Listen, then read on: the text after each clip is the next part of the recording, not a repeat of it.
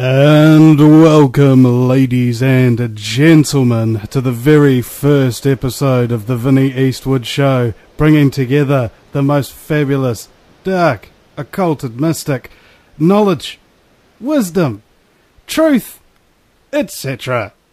My very special guests joining me today to mark the kicking off of a new age, a new degree, maybe even the 34th one, will be Santos Bonacci from Australia and the universaltruthschool.com. Say hello, Santos. Hello, Vinny. Thank you very much for having me on the show. And in the blue corner, wearing the Masonic black and white shorts, we have Jordan Maxwell, who is still here. And yeah, I'm still here, Vinny, and happy to be on the show. JordanMaxwellShow.com is the blippity blue for that one there. And this topic for today is something that is very personal for both of my guests and very, shall we say, unknown to me. And I'd probably include with the royal me, including pretty much everybody who doesn't know, the Jehovah's Witnesses, inside and out. You know, these people that come to your door and the reason they get out of police speeding tickets and things like that, you know, cop pulls a Jehovah's Witness over. I've got a fine here for you. Well, have you got some time to talk about our Lord Jesus Christ? all right, I'll let you off with a warning. Now, I'd like to see if we can encapsulate this here. Who, indeed define the parameters, is the Jehovah's Witness organization? Who would like to start? Well, maybe I will, because there are a few things I think need to be said before we even enter into this subject. For one thing, I'm not in any way saying anything about Jehovah's Witnesses, the people, because I know them. I was one for a while, and my mother was one. So I know that there are a lot of very, very good, sweet, and very decent people who are who belong to Jehovah's Witnesses. So I'm in no way talking about them. But as a matter of fact, some of those people that I have met in Jehovah's Witnesses were some of the nicest and most decent people you'll ever want to meet. So we're not talking about the people, just as when I talk about the Vatican, I'm not talking about the Catholic people. I'm not talking about people. I'm talking about organizations. So I'd like to set the matter straight. We're not complaining or condemning Jehovah's Witnesses as a people, but we're talking about no more than you'd condemn the people who serve you the burger at McDonald's when you criticise the CEO putting ingredients that aren't fit for human consumption in the produce. Right, but they're not responsible for that, and you're not responsible, but you are responsible for eating it. So I have a very warm place in my heart for Jehovah's Witnesses. I know so many of them, and they've been very good people. But I would say, and I think Santos would agree, that probably anywhere from 50 to 75% of the overseers, the elders, and the men in the congregations around the world who are in charge of the different congregations, the ministers, so to speak, are themselves pompous, arrogant, self-centered, egotistical, because most have never had positions of responsibility in their life, and finally they get a place in the congregation of Jehovah's Witnesses where they are ministers and they're in charge, and for the first time they can be in charge of something and start lording it over everybody else because they're in charge. And so there are some few elders and ministers in Jehovah's Witnesses who are very decent, very fine people. But by and large, I think that the overwhelming majority are very self-centered, egotistical, and self-serving because they're climbing the power. They're climbing the ladder to power within the organization. But that happens in all organizations, unfortunately. So what I'm saying is that Jehovah's Witnesses are no different than anybody else on the earth. There's always good, there's bad, there's brilliant intelligence, there's stupidity. Anytime you get people into an organization, we're not condemning the people. We're talking about the facts of the corporation, the company, and the concepts and the ideas. So I just wanted to make sure people understand that. I have nothing against Jehovah's Witnesses as a people. Because he used to be one, his mum was one, and you get the idea, ladies and gentlemen. I presume similar sentiments from you, Santos? Yeah, that was well said. I agree with that is simply... we're getting some really bad chatter on your line there, Santos.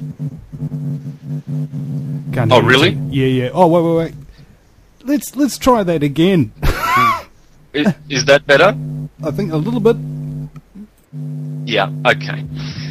Well, I'll just try and change the position of the mic. It might be a bit faulty. Yeah, I agree with that wonderful prefacing of this topic.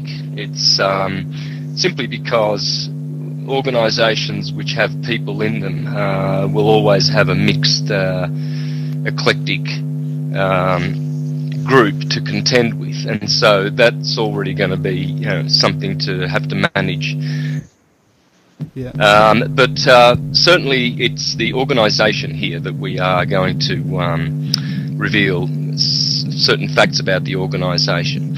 Because what's really going on here is there are two churches really going on. There's the Church of the Living and the Church of the Dead. Now, the Church of the Dead is what they call the organisation. It's corporatized.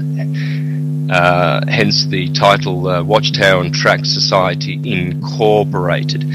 I've brought this out to many Jehovah's Witnesses because I did do about probably 35 years of my life with the Jehovah's Witnesses. And I can go into just a brief history so that people know that I know who I'm talking about here. 35 years I was a ministerial servant. I served in a Portuguese-speaking congregation in Melbourne for 4 years, Italian-speaking congregation for 4 years in the northeast of Victoria, Wangaratta, Myrtleford. I served in some Spanish, just giving talks, etc., etc. And all the English-speaking people know me too, especially in Victoria. I was quite well known. So, but the corporation corpse means dead, and all corporations are under the Vatican. That's what I'll say. I'm not going to elaborate about that because I've done that. And so was Jordan in many, many of our works. And so that's all taken care of. All corporations come under the mother, the whore of Babylon, the umbrella of all umbrellas. And it probably goes back to Constantine and the donation of Constantine. Or you could go back probably to the Flavian dynasty or the Julian dynasty that set this up. Pope Boniface, of course, in 1300 did some damage with his papal bull. So anyway, that's more than I wanted to say, and I'll probably hand it over to Jordan. Now, Santos, also your microphone may be a little bit close to a computer or something. We hear this kind of low hum over the time. But anyway, Jordan, would you like to pick up where he left off? Well, yeah, I would even say that, or explain a little more, that corporations, as Santos said, are actually dead because they, you can't take a corporation, you can't take the Watchtower Bible Tract Society as a company, as a corporation. You can't take the Watchtower Society out for dinner. It's just a name. It's just a name of a company. So it has no life. It's just the name of a corporation. And so there is the church, as Santos said, the Church of the Living and the Church of the Dead. Well, the Church of the Dead is a corporation, a company. But the Church of the Living are the actual living people in it. Now that's different. Now we're talking about the people. So tonight we're not talking about the people, the Church of the Living. We're talking about the Church of the Dead. meaning the corporations, which actually have no real life at all. They're just a corporate name. Are they registered with the Securities and Exchange Commission? Because we've looked up that New Zealand itself is a corporation under the Queen and Right of New Zealand, registered at the SEC. Is it the same for the Jehovah's Witnesses and the Church of the Dead? I would suspect so, because I also know that the Mormon Church is a corporation. And we found out, and I was shocked to find out that Islam, the very religion of Islam, is a corporation soul. On the British, in Britain, it's considered a corporation, a company, and it's called a corporation soul in England. And I would send some of that information and documents to you. That's interesting that even Islam is a company. Well, so could Islam then be defined as soul traders? Probably, yeah. That's the kind of thing that Santos is so good at, breaking down how these corporations are intermingling cosmic ideas about living people and how they own your body and your soul, etc. So, yeah, I'm sure that there's a lot of information that needs to be brought out about Islam, Judaism, and Christianity as corporations, as companies, because that's what they are. They're on the stock market. I mean, it's an incredible story of how this stuff really works. And, of course, Jehovah's Witnesses are right in the middle. You've got to figure they're right in the middle of all of this. If they're in New York City and Brooklyn, now, my God, anybody who lives in America knows what Brooklyn is all about. Brooklyn is the center and has been for a long time, for many, many years. Brooklyn, New York has been the center for mafia, for Jewish Zionism, for all the corruption, all the underworld stuff that's been going on in America. It's a very serious area of corruption and occult power in Brooklyn, New York. Well, that was the home, and that's the home of Jehovah's Witnesses. Corporations, up until recently. Corporations get involved in things for the money, generally. So the question is, where does the money come from to feed this corporation, and where does the money go once it's been sucked in? Very good. Yeah, very good question. I can answer that. Many years ago, back in 1980s, early 80s, I went to an international convention here in Los Angeles of Jehovah's Witnesses. And at that international convention, there were three of the members of the governing body. There's a handful of men, I think there's 12 of them in New York, headquarters for Jehovah's Witnesses, that actually run the organization. There are 12 men. Just like the Mormon Church has 12 prophets who run the Mormon Church. Well, Jehovah's Witnesses have 12 men also who run their church, and there's a reason why it's always 12 at the top. But anyway, I was at an international convention here in Los Angeles back in the early 80s, and I knew two of the members of the governing body personally, Dan Seelig, and I can't remember the other guy's name now. He was an old Greek guy. And so after the convention was over, the governing body members, there were three of them, and all of the people around them, their entourage, were all going out to dinner. And I was invited to go. And at dinner, there was a young man there, young Greek guy there, who was the accountant he was the chief accountant for the Watchtower Bible Tract Society, Jehovah's Witnesses headquarters in New York, and he was the chief accountant. And so we're talking about the organization, etc., and I'm just listening to these big shots talking about the company and about the corporation, etc. And then I asked this young man, I said, in the yearbook, in the books which are printed by the Jehovah's Witnesses, this was in early 80s, I said, in the most recent book on your company, it says that you have spent like $65 million just on salaries alone. $65 million on salaries alone for this year. And so I asked him, and that does not include all of the construction, all of the buildings and property which is being bought all over the world by Jehovah's Witnesses. So my question is, where are you getting the money? Because I live here in Los Angeles, and the congregations here are just scraping and getting by from month to month on contributions, and yet the New York headquarters is spending $65 million just in salaries alone around the world. And so there's an enormous amount of money that's being spent each year by the organization, the world headquarters. So I asked him, where are you getting the money? And he said to me, he said, the corporation called you, the Watchtower Bible Tract Society Company, has what is called an open-end account with two of the major banks in America. One is the this is back in the 80s. He said one of the banks is the Chase Manhattan Bank, and the other is the Morgan Guarantee Bank in Philadelphia. Morgan Guarantee and Chase Manhattan, we have open-end corporate accounts with them, and the governing body are sitting there listening to me talking to their chief accountant, and it became very quiet because now you're talking about the money. Now you're talking about where the real power is, and so they were listening to see what was going to be said.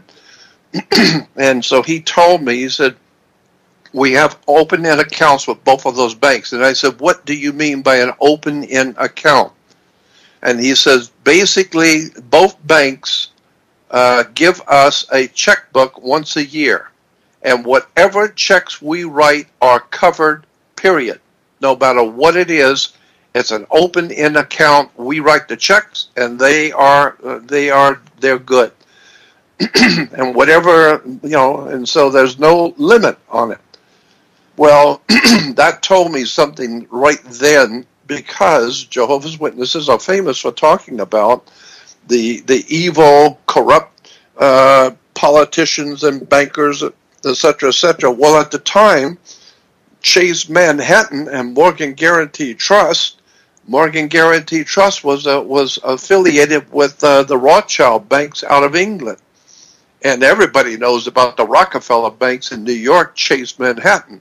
And here this accountant is telling me, no, the Chase Manhattan and Morgan Guarantee Trust are financing us with an open-end account. Whatever we need, we write the check, it's good.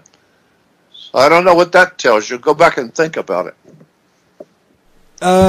When it comes to money, if somebody gives you money, they want something back for it, an exchange. What's the exchange? What are the Jehovah's Witnesses doing for the bankers? Well, I think that's very obvious. What they're doing is that Jehovah's Witnesses are a Jewish Zionist operation. I've known that for many, many years. They are being financed by secret funds that end up in Chase Manhattan and Morgan Guarantee Trust to finance propaganda machines for what we refer to as Zionist propaganda for New World Order. And so Jehovah's Witnesses are famous for talking about Jehovah's New World. It's not Jesus' New World. It's Jehovah's New World. Jehovah is one of the names of the Hebrew God that we use today. So the original Watchtower magazine, originally back in 1870, 1869, 1870, when Charles Taze Russell began to publish, the Watchtower Society published a Watchtower magazine, it was not called Christian's Watchtower or Jesus Watchtower. It was called Zion's Watchtower, Z-I-O-N-S, Zion's Watchtower. And there were pictures in the old original Zion's Watchtowers, of which I have the complete set from the 1870s, pictures in those Zion's Watchtowers of Charles Taze Russell, the founder, on board ship with Baron de Philippi de Rothschild, Baron von Herst, Chian Weissman, the founders of the Zionist movement. It was very well known that the International Bible Students, that's what they were called. They weren't called Jehovah's Witnesses back then. That didn't come until 1939. Originally, Jehovah's Witnesses were referred to as the IBSA, International Bible Students Association. And and as I said, the Watchtower had pictures of Charles Taze Russell on board large ships going back to England, and it shows him with all of these big shots. And it says in the article he was there with the Zionist leaders going back to England to meet with Lord Rothschild and the Prime Minister of England, etc., etc. Well, that just tells me that he is well connected to the secret order of the movements of the world that have brought about what we call the New World Order, because that's what he was talking about, the New World Order. And so even today, the Watchtower talks about the coming new world, where Jehovah will be the absolute monarch of this New World Order. And so Jehovah has nothing to do with Christianity as it was originally understood in the first century. This is Zionism. This is actually a Jewish Zionist front group that's being financed by the Rockefeller banks in Chase Manhattan and Morgan Guaranty Trust out of England. That's just the beginning. Was it founded to fulfill that purpose, or did it actually have a very genuine beginning and then get co-opted? Hard to say. I think probably that's really hard to say, because it is a good question. I'm not really sure at this point. All I know is that let me go back and say this. In 1940, I think it was 1940 or 39, the ambassador to the United States from Italy, the Italian ambassador to the U.S. back in 1940, his wife wrote a chart. She wrote up a chart, and it was published in certain magazines about the occult connections with all the secret societies. And she was obviously very, very knowledgeable. And it became a very widespread article. And I have found a copy of it a long time ago. There's a company I know that I gave it to that are publishing it today. And I could send you a copy of it if you'd like to get it. And it shows the connections going all the way back to the mid-1800s, the secret societies operating behind the communist movement, behind the Nazi movements, the secret fraternal orders that were financing and promoting Nazism, communism, fascism. And this lady was very interesting because she names all the names and their connections and all the interlocking corporations, who's financing who. And on that, and in that chart, she has Jehovah's Witnesses as being originally founded by the Rothschilds and the Rockefeller banks to be a front group to prepare people for the idea, the very concept of an earthly kingdom, a new world order, earthly kingdom by God. And of course, nobody would want to argue with that if it's by God. And so it was being financed out of Europe, and of course, the Watchtower Society was very, very big in the 1870s in England and in the continent also. So I think probably, I'm giving Charles Taze Russell the benefit of the doubt. Maybe at the very, very beginning, he was truly interested in Christianity, but from the very start of his very beginning of his watchtowers, it was called Zion's Watchtower, and we're told that he was being financed. That's a whole another story about where he got his money from to start the International Bible Students Association, which became later on Jehovah's Witnesses. There's a lot of history to the Watchtower Society that's never been exposed to the public. And I've known about this for many, many years. How have they managed to keep all of this financing and everything from their flocks? I mean, I gather they don't talk accountancy during sermons. No, not at all. Not at all. That kind of thing is on a need-to-know basis. Well, and you don't need to know. My next question is, what happens to the people in the congregation that start asking too many questions? Well, that's what happened to me, because for some reason once I became an elder, I began to, I was very connected as Santos was, but I began seeing things and hearing things that didn't add up. And I was very sincere in wanting to do something for God. But the more I began looking at it, the words and the terms that I was seeing that was being used by Jehovah's Witnesses, I knew to be communist terms. I knew them to be occult Masonic terms. I had already been studying for many years occultism, and I was very familiar with the secret societies, their fraternal symbols, emblems of power, and the words and terms that they use. And when I began seeing it, because that's what I've always been able to do, is pattern recognition.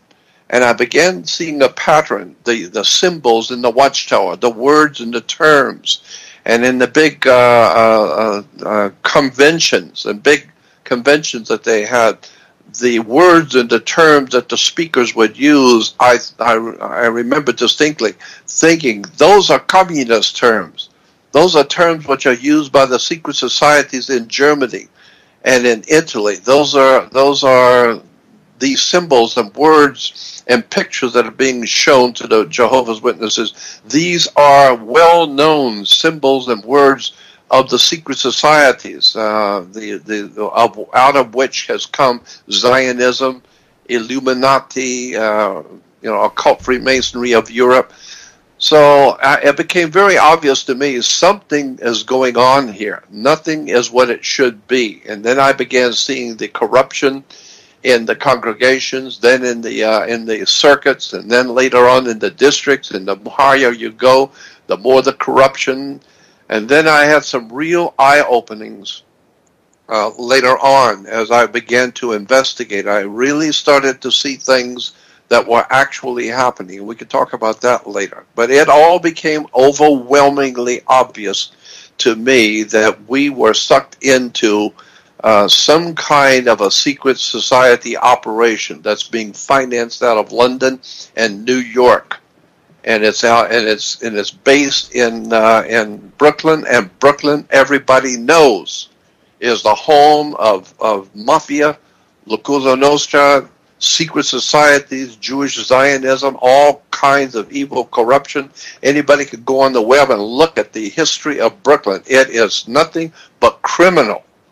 And there is the Watchtower Bible Tract Society right in the middle of Brooklyn, buying up docks, buying up properties, doing anything they want to do. Even the mafia couldn't buy the docks of Brooklyn, as well established in Brooklyn as they were. Even the mafia could not buy the docks of Brooklyn. Nobody could do that. Jehovah's Witnesses did. They went in and bought up whole sections of the docks of New York. That takes clout. You got to know somebody to pull that one off. So it's a big story. A blank lot more to talk about. A blank checkbook might help with that kind of negotiation. I was thinking about how there's many different roads to the same truth, and what you've been explaining to me about the apparatus, the financing, the generalized sort of scope of the organization, which is basically just a subtle way of ushering people towards acceptance of a new form of global governance.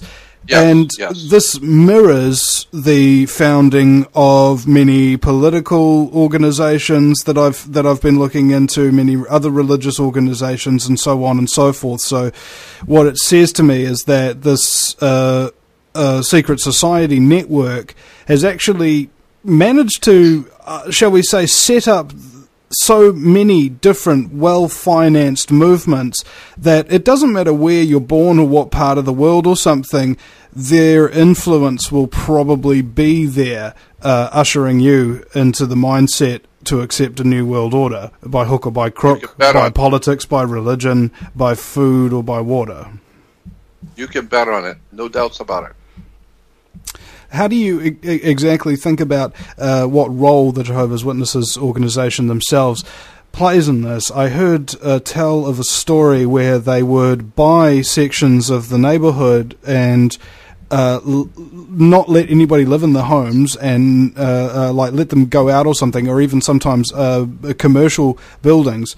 And as a result of having this deteriorating, rotting building in the middle of that street, the value of the subsequent properties around it would start to go down, and they would come in and buy those too.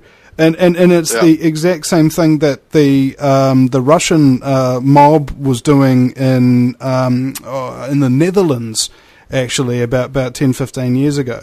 So, have you noticed that the exact same pattern of behavior exists throughout all these organizations? That's how you know they're connected? That's exactly right. That's what I said. You should see this chart. It's a large chart with hundreds of entries, and it shows the financing, the political connections behind the scenes with the secret societies, the different names and the different organizations, and how they are interchangeable on different boards of directorship for corporations. You know, the same people that are on the board of directors for, say, Ford Motor Company are also on the board of directors for some companies in Europe, which are also on the board of directors of something in Russia and China. So it's an interlocking worldwide operation that people have no idea in the world how big this stuff really is. But Jehovah's Witnesses are heavily, heavily involved as a corporation, not the people.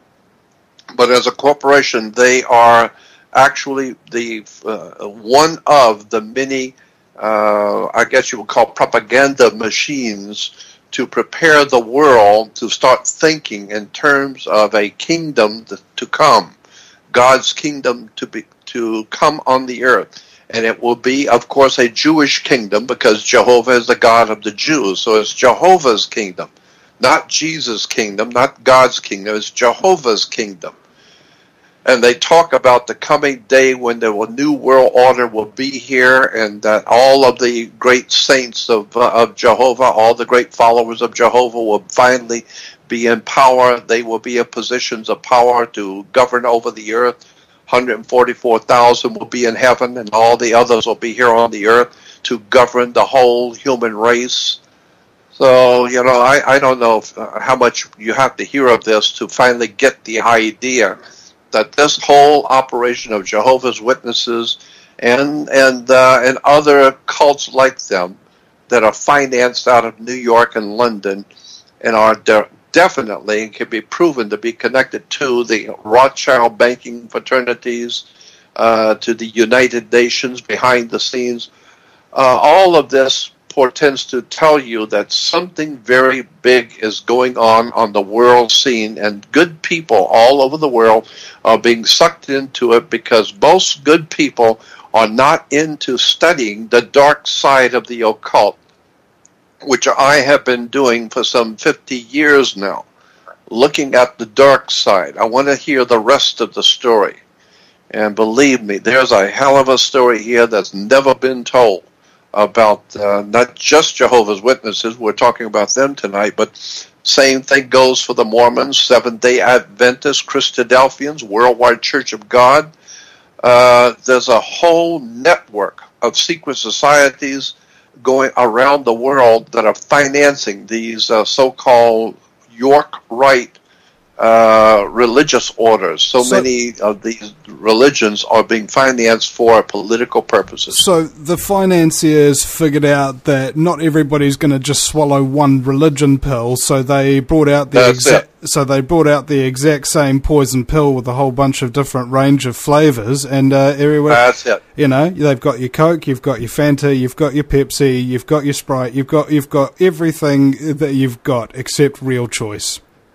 That's it. You got it. That's exactly what I think is happening. And I've only been looking at this for 54 years, and that's exactly what I would say. Yeah. Well, it sounds about right, doesn't it? It sure does. I don't buy into fear porn anymore, you know, or getting afraid of things. I just assume that the worst possible option is probably the correct one, the most cynical option, the most jaded option, you know, something that a really, really cynical journalist would say. That's probably more likely the truth than the other thing, because it's not satisfying. And that's why lies sound so sweet. Yeah, you're right. You're right. I take the same view of the life I live and the world I live in. I have discovered over the years, been doing this for many, many years, that the world, and I'm famous for saying this, that the world is not what you think it is. Nothing operates the way you think it does. Nothing. It's corrupt all the way through, all the way like there was a scripture in the Bible even says that from the crown of your head to the sole of your feet, there's not a well spot in you. There's nothing in this world of any intrinsic real value in the world that we live in. Politics, religion, government, banking, law, go down the line. All the human institutions that were created by humans are created by fallible people. And it's in the nature of man to want to control and buy out and be in control. And unfortunately, we're reaching now a point on the earth where that cancer of control and buying and corruption has finally sucked in the whole world, so that all over the earth there is not one thing that isn't dirty, controlled, some kind of secret stuff that's going on that we're not being told, and the normal everyday people of the world have no idea in the world how bad off we really are. Because people tend to panic and change for the better when they're faced with a crisis, don't they? You can't really allow people to react like that on their own fashion, on their own steam. Could you imagine it? I mean, just right after 9/11, people weren't saying, oh, it was the terrorists, let's go over and bomb a whole bunch of people that had nothing to do with it and occupy their countries for a couple of decades. People would have gone, oh, yeah, all right, and just like they did anyway. Yeah. There's so much more I could tell you, and I don't want to block out Santos because he knows what I'm talking about. And but there's so much more we could talk about. Speaking of which, it's time for the return of the ghost of Santos Bonacci. Welcome back, bro. Oh no, it's not working very well. Santos. Yeah, thanks. No, I was enjoying that because I can. What's that? The mic? It seems to be like close to something. There's a little bit of a hum or a blur or something, and you seem to have like a massive delay, like about a maybe I'd say a 10 second delay. So as soon as I finish speaking, you're gonna like talk back up. Oh, well, look, I'll just keep going for a little bit, wind up for about 5 minutes. But I want to touch on a few of the good things that Jordan mentioned. For the listeners, just Google Lord Edmund Baron Rothschild and Charles Taze Russell and punch in the word letters and correspondence, and you'll see how the Russell family, who are just branches of the Rothschild and the Rockefeller family, these are all ancient bloodlines, very powerful. They are bloodline families. You might want to look at the research of guys like Springmeyer, and there's tens of others who have researched these so-called royal bloodlines, right? The Russell family, who emanate from back to Germany, Russell. They were, and then migrated to Scotland and England, then went over to the United States. These Russells, they tie in with the Russell Trust, which is skull and bones, a la George Bush and that killing machine there. Now, in 1835, there was a magazine, a register called Niles Weekly Register. I'm going to read this out to show what kind of force is behind these church corporations, monotheistic, patriarchal, autocratic, pedophile. I mean, these corporate Christian churches are the last haven for pedophiles on the planet. If you want to be a good little pedophile and you want to be protected, join one of these churches. It'll be good. You'll be right, because that's all they do, including the Jehovah's Witnesses.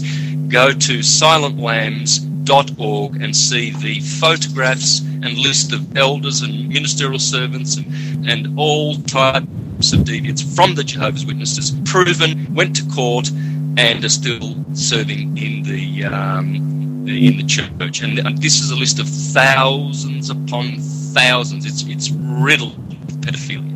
All of these organisations are. They're big boys clubs. So pedophilia is exactly what their interest is. But going back to the Niles Weekly Register, 1835, this was written about the Rothschild family. Now remember, it was only 8 years prior to this that Charles Rothschild down in Naples went up to Rome and kissed. This is famous, this picture. You'll see a picture of Carlo Rothschild bending down in bended knee and kissing the Pope of the time. I forget which one it was, but it was since 1826, I think it is, the Rothschilds and the Vatican have joined forces. The richest family on the planet, who branch out to the Russell family, the Rockefellers, and all these other families as Rothschild interbred family. The Windsors are in with them too. And they're a killing machine. They're a war family. In fact, the Baroness Rothschild, the Santos, original founding dynasty, wife of actually. We've been having a little bit of a problem here hearing you. Do you have a phone number or something you can pop into the chat, and we could possibly reconnect you on a mobile or a landline or something? I'll call back in. No, I haven't got any other means. I'll just call back in. No problem. Just quickly reconnect on in. That'll be fine. Sorry about the technical difficulties, folks. It's one of those things with live radio, isn't it? I would also like to have a look here and think about these royal family connections to these organisations as well, because Santos, you were just saying there about the Windsors being connected to the setup of this.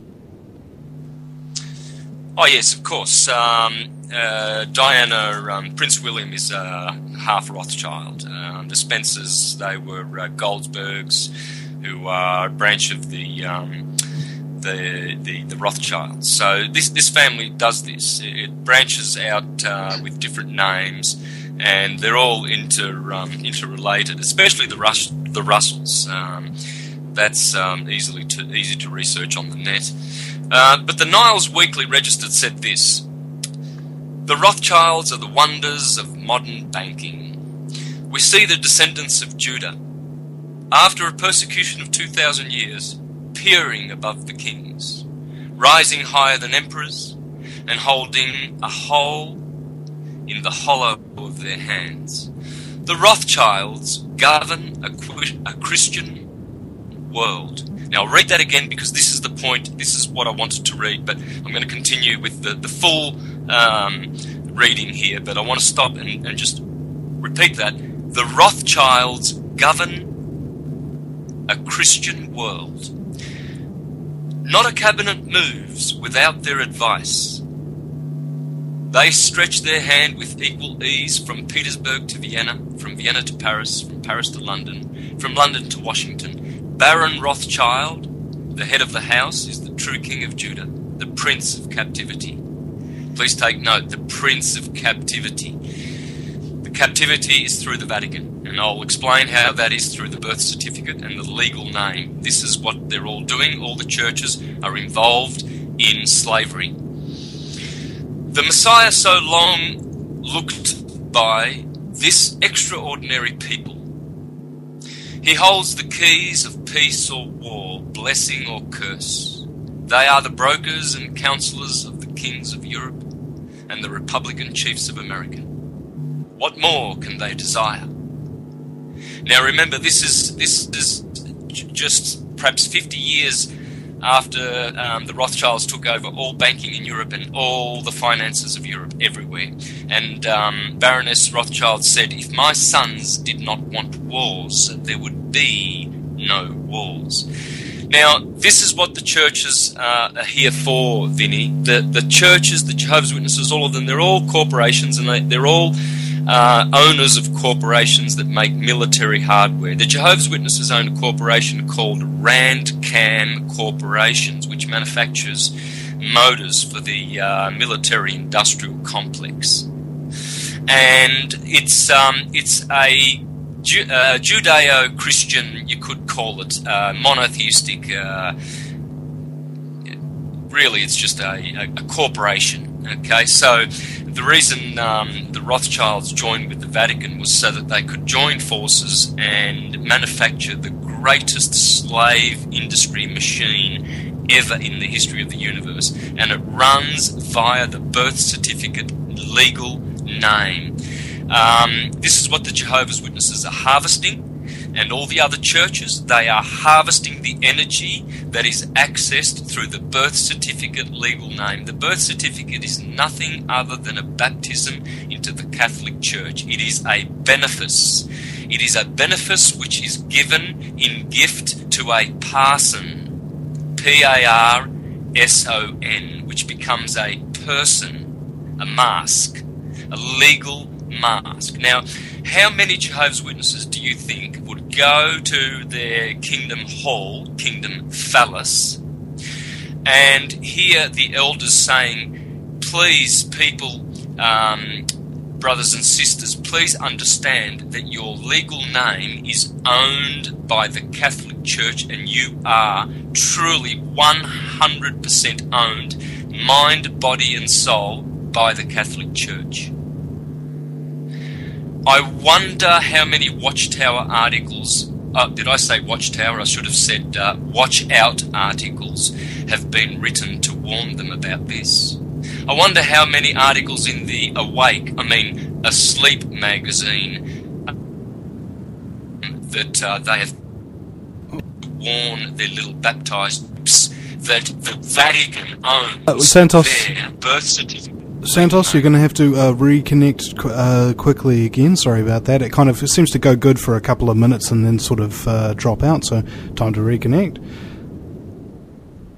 And we should be able to sort that out. Now, what this strikes me as, interestingly enough, is basically like ancient Aztec culture was about grabbing people, enslaving them, and then sacrificing them, right, and manipulating them. This is the ancient Aztec way. And I think over time they've figured out, hey, you know what? Human sacrifice needs to be a lot more elaborate and convoluted so that people don't know that we're stealing their soul. Is that about right, Santos? Yeah, it is, Vinny. It is absolutely 100% correct. That's what the Jehovah's Witnesses are guilty of.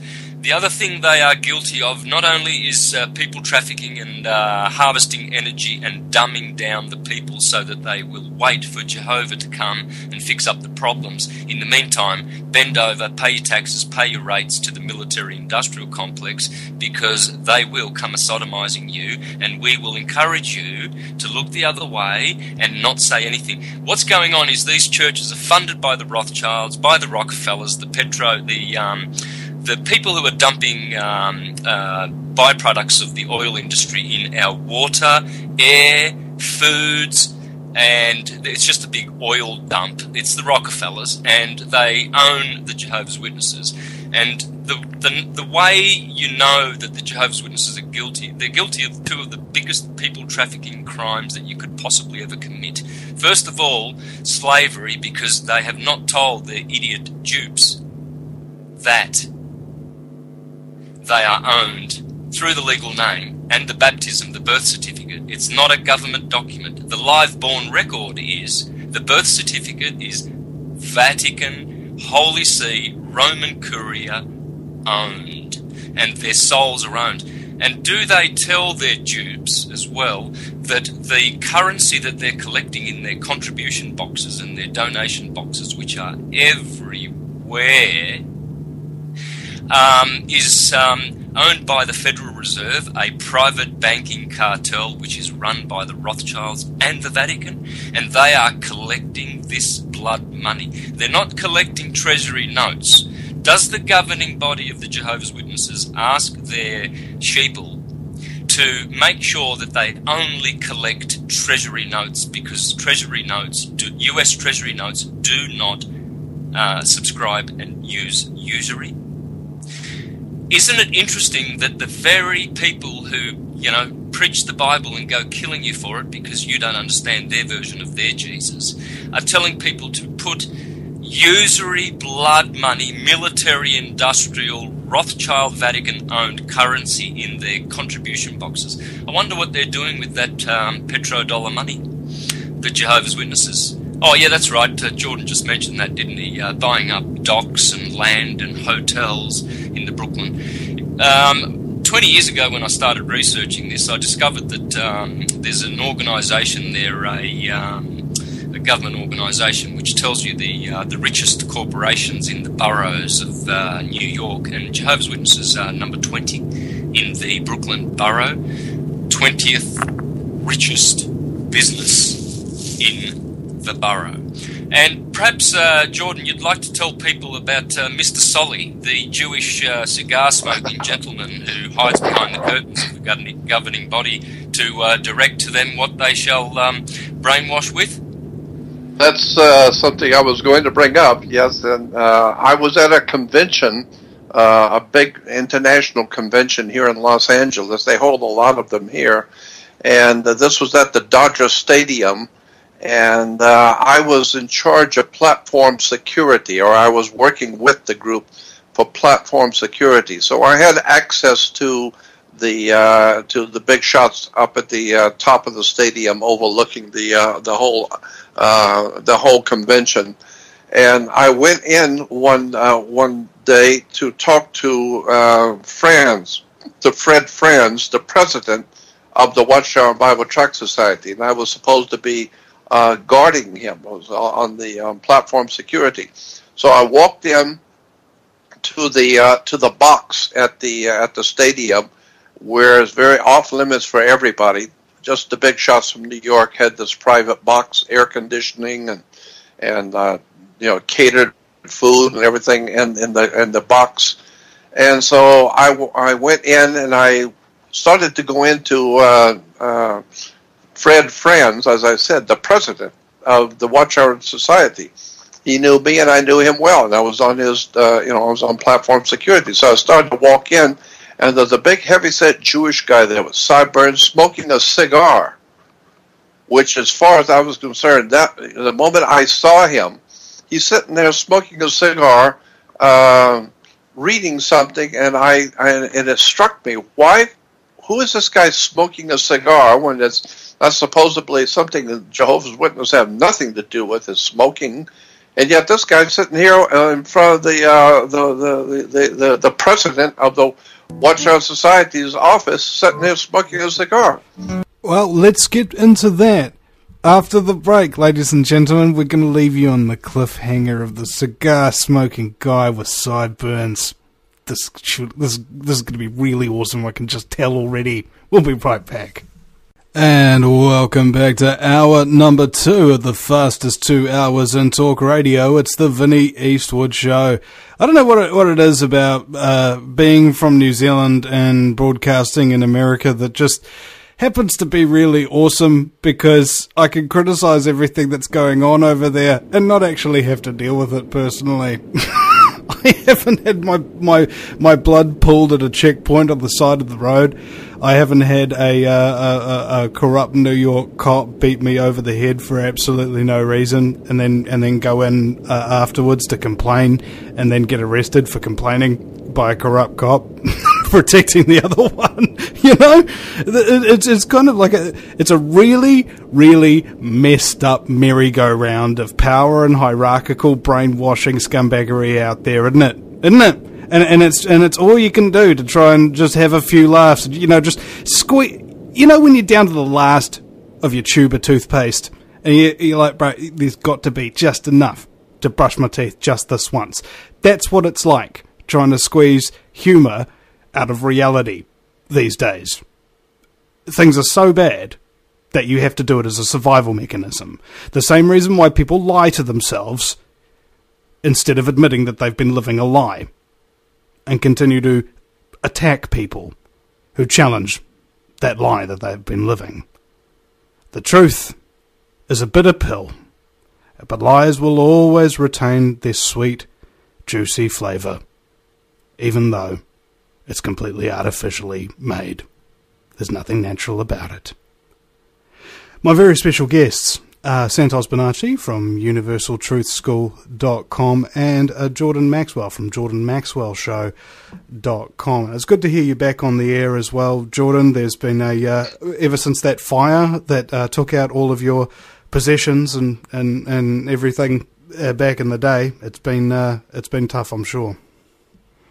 Yeah, I had a fire in which what little bit of possessions I was able to hold on to. I've been robbed more than one time, and so the few things I had left, I put them into a storage, and when they were supposed to be delivered to me, they called me the morning and said, "Well, the storage area that your stuff was in burned to the ground, so your stuff was completely lost." And so I know that was not by chance. Never been a fire there before. It wasn't in the whole place was caught fire. No, just that little area where my stuff was, caught fire, and so I lost everything. Well, I know that it was purposely done, and I'm pretty sure I know who did it. But but that and $2 to get you a cup of coffee, I can't prove it. And besides, the powers that be, it doesn't matter. At least I still have my life. They'd like to get rid of me, not just my stuff, but to get rid of me. And so, it's been very difficult. But it was even difficult before losing everything. Because I've been robbed by people continually. My website was robbed from me, taken from me. All my products was stolen from me. My money, my bank account, it's all been stolen from me, and I've been left with nothing for many years. So, hate to correct you, Jordan, but I just got contacted by Max Egan in Australia, and one of his listeners has actually managed to recover a portion of your website, and they want to return it to you. Well, I thank you. Yes, and that's wonderful, because ultimately I would like to get my website back that was stolen from me, and get it all back online again. And so ultimately that's what's going to have to happen. I've got to get it all back again. Right now I do have a website. It's called Jordan Maxwell Show, SHOW. JordanMaxwellShow.com. And it's just a podcast, but I'm going to be doing a lot more with that website soon. But I'm in court right now. I'm in court with a state case, and we got a federal case going against the people who have stolen my website, my money, and everything I ever worked for. It's all been stolen by these people, and they're making nothing but money off of me. And for 4 years, I've got nothing. And so, but their time in the barrel is coming very soon. We got a federal case now looking at them, and a state case looking at them. So I'm sure that somewhere along the line, there's going to be some justice done finally for me after all these years of people robbing me. But yeah, like you said, it caught fire, and I lost everything. So at this point, I just throw my hands up and say, well, I just do the best I can with what I have to work with. Well, at the very least, all of this stuff is still out there. Is your original stolen website still up, at least, so people can go and access the knowledge that has been put into it? Well, yeah. I mean, I would prefer you go to my website, because if people go to the website, the original website, which was stolen from me, they have really destroyed that website. The people who stole it from me have really destroyed it. They have gone in, changed everything, mocked me, and called me names on my own website, mocked me and mocked my name, and libeled my name. And at the same time, they are libeling my name and calling me everything they can imagine. At the same time, they're trying to sell all my products, which is on the surface is crazy, because they're calling me names on one hand, and on the other hand, destroying my name and my reputation. At the same time, promoting all of my videos to make money. These people are criminals. They're mentally disordered. And eventually, I'm going to see them in federal court. They've got some serious court days coming up. Somebody is going to have to pay for what they've done to me for the past 4.5 years. So I would stay away from my original website, which is jordanmaxwell.com. I don't own that anymore. They stole it from me. And so Jordan, if you want to go to my website, which is jordanmaxwellshow.com. Yeah, and for the listeners, please, I know exactly who it is that's stolen Jordan's property, and I know it's a family of 3 criminals, and please write to me, get in touch with me, and I will post on Facebook and my Face Uni website how to deal with this particular family of criminals and how we can stop them in their tracks. So write to me and I'll share that with you. So we'll deal with the corruption as we come to it. It'd be great if there was also a questionnaire or a flowchart like that and how to deal with the Bush crime family as well. But unfortunately, they're holding the bag with all the good heroin in it, so they've got enough money for any amount of black ops they need. Also, let me add this: is that if you go on my website to jordanmaxwellshow.com, you will see a red box on the right-hand side. Click on that red box, and it will take you to a page where all of the legal and lawful stuff going on with me, all the court, what the courts have said, what the judges have said, what the attorneys have said, what's been happening to me for over 4.5 years. It's all there with the links going to the court records, to the attorneys' offices. It's all there. We finally got it all out so that the public can see what these people have done to me for 4.5 years. Criminals, felonies. These people are criminals with felony convictions already, and they're getting ready to have a few more felony convictions sent to them real soon. So go on my website and click on that red box, and it will take you to a page that you can read all about these criminals. I got their pictures there, and what they've done, what the courts have said, as I said, and what the attorneys are saying in the lawsuit. It's all right there if you care to look to see what has happened to me. Psychopaths only fear 2 things, ladies and gentlemen: exposure and worse psychopaths. No, that's true. They are psychopaths. No doubt about it. They're criminals. They've got a long criminal record that people don't know about. But I've had a private investigator do an investigation through the FBI and Homeland Security, and the stuff he came up with, he wrote me. The private investigator said, "Be wary of these people. These are real criminals. You've got to watch these people.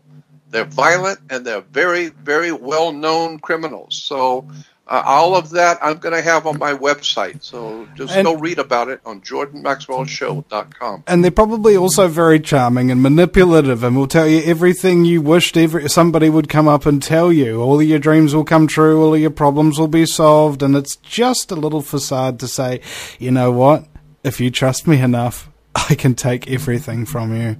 And it's the exact same kind of power play that happens all the time, isn't it? These creatures can't create anything of their own, so if they see something that they like, a good idea or a body of work or something, they know they could never come up with it, so they're forced to steal it and then just say that they came up with it and poo-poo the person who actually did, and hope that they go away. That's exactly right. And they not only stole my website, and then redirected my bank account to their personal bank account. So when people buy tapes and videos and books and stuff off of that website, it goes directly to their personal bank account, not to the business. And then they redirected my emails. 4.5 years ago, they redirected my email. I don't know anything about it. They was my webmaster, so they redirected my emails to themselves.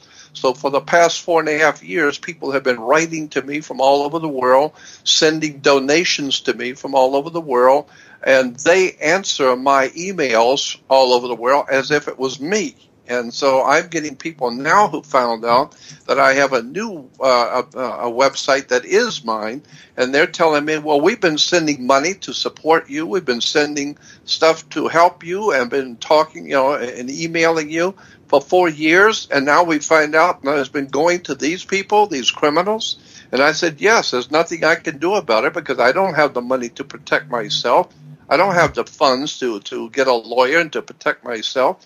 They stole it all. They stole my products, my name, my money, my email account. They took it all. Then they went into Washington, D.C., sent in an affidavit under penalty of perjury to say that they own, that they wanted not only the copyrights of everything, which they got. All my work has been copyrighted by these people, so I don't even own my own work anymore. Then they tried to trademark my name, so I can't even use my name in public.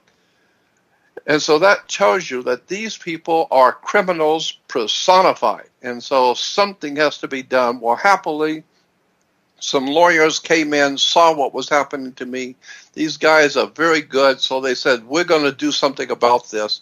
I told them, I don't have any money to pay anybody. They said, that's all right, we're going to do it anyway. So I think that their days are numbered now, because we've already got a federal case facing them and a state case facing them. And these people, I am sure, hopefully, they're going to prison. They're going to jail because they have broke so many federal laws now by impersonating wire fraud, mail fraud, accepting money behind the scenes and putting it into private accounts. These people are dangerous criminals. So that's why I said don't go anywhere near JordanMaxwell.com. Now, my worst enemies have stolen it from me. Now, in the end, everything comes back to the beginning. And the show originally started out talking about the Jehovah's Witnesses, and you said something there, Jordan, that made me think about myself. That made me think. You don't have the money to protect yourself from these people. And I was just thinking, large money-laden organizations, the 20th most rich in the borough, as it were, in Brooklyn, the Jehovah's Witnesses, have more than enough funds to protect themselves. So the question is, are they actually doing things that are like against the law and then getting away with it because they can hire the good lawyers or bribe the cops, etc.? Anything like that? Well, they don't need to do anything illegal. Like Santos said, they've got an open check. Like I told you, they got an open check from two of the largest financial institutions in this country. So with enough money, you don't have to do anything illegal. You can just go in and buy it, period. Make them an offer they can't refuse. And so is that sort of the same way how a number of corporate banks financed both candidates in the 2008 election, but they just financed Barack Obama twice as much as the other guy? That's exactly right. Yeah, if you got that kind of money, you don't have to be illegal or do anything criminal. Just buy it and buy off everybody. Buy off anybody that gets in your way. I mean, this is America, damn it. So yeah, that's the way it works in America. It's a business. America is a business. It's a corporation. A poor little immigrant like me. It's a dream. It's a dream. Tell us about Solly, Jordan. The man with the cigar. Yeah, I cannot believe we got so tangentized on that. Wait, is tangentized even a word? So, I don't know if tangentized is even a word, but go ahead. Story. Okay. So I went in to see Fred Franz, who was the president of the Watchtower Bible Tract Society, and I went in to see him, and this guy named Sully sitting there smoking a cigar. he says to me, where are you going? I said, I'm going into Fran's office. And he said, no, you're not. And I said, why not? He said, you talk to me. I talk to Fred Franz, not you. And I said, I have some business. He said, you got no business. You talk to me. I talk to Franz, not you. So whatever it is you want to tell Franz, you tell me. I'll talk to him. And I said, I don't understand. He said, well, try and understand this. I'm the boss here, not you. I call the shots, not you. So nobody talks to Franz unless they talk to me first. So I said to him, well, who are you? He said, it's unimportant who I am. What is important is I'm the guy that you have to go through. So out of here. Turn around and leave the room. So that told me something right then and there about Fred Franz, about the Watchtower Bible Tract Society, about the whole organization of Jehovah's Witnesses, because I've known for a long time ago that they were connected to secret societies in Europe. I knew all about Charles Taze Russell and the Russell Foundation and the Russell family and their connection to Yale's Skull and Bones. That was the name of the guy who started Skull and Bones, was the man named Russell. I know about Charles Taze Russell, who founded the organization that became known as Jehovah's Witnesses, about his financing out of London on ships with the leading Zionists going to England to meet Lord Rothschild. I knew all about that, and I knew about the corruption in New York, the Empire State and New York operation. I knew all about Brooklyn being the center of organized crime in America, period. And so I realized that there was a lot of dirt going on, but it finally hit me how far gone the whole thing really was when this Solek guy with his cigar said, nobody talks to Franz unless they come through me, period. I call the shots. I'll decide what he hears and what he doesn't hear. So it sounds like Jesus. Something about nobody shall come to the Father except through me. It sounds almost like the Wizard of Oz, Hey, nobody can talk to the wizard. Not nobody, not know how. Hey, Jordan. There's also Fritz Springmeier in one of his presentations. He reveals something very, very similar about the Jehovah's Witnesses, because I think he was involved with them as well. But he mentions the name of a gentleman who comes in periodically. It sounds like this Solé guy, and he instructs and gives them. Apparently, they all stop and give him a lot of time when he visits. And he also has Zionist Jewish connections. So Fritz Springmeier, maybe if any of the listeners know how to contact him, I do. If they want to find out more about that. Yeah, that would be very, very handy, because I would like to know that, because I would like to help the beautiful people that I know that are trapped in the Jehovah's Witness organization. I know thousands and thousands. I have my first cousins involved with them, and they're suffering. I mean, it's not like they're happy; they are suffering because it's an organisation that is run by the mentality of gossip and sticky nose behaviour. Everybody's looking over their shoulders to see if they can tell on someone for doing the wrong thing. Sister Smith's got a short dress, don't you think, Elder Jones? That sort of, it's the Inquisition. It's purely, a lot of people will never fathom and grasp this, but what is going on in the Jehovah's Witness Church is the Catholic Inquisition.